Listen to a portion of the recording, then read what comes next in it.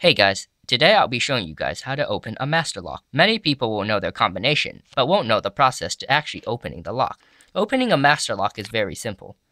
All you have to do is first rotate the dials clockwise 3 times around 0 just to clear the internal mechanism.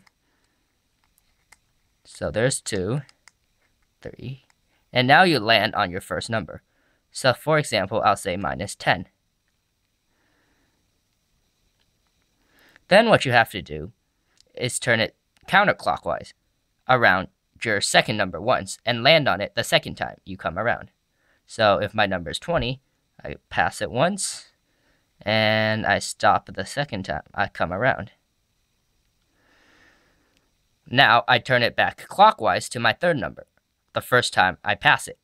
So if my number were 30, I simply just stop on 30. Now all I have to do is just give it a simple pull, and the lock should open.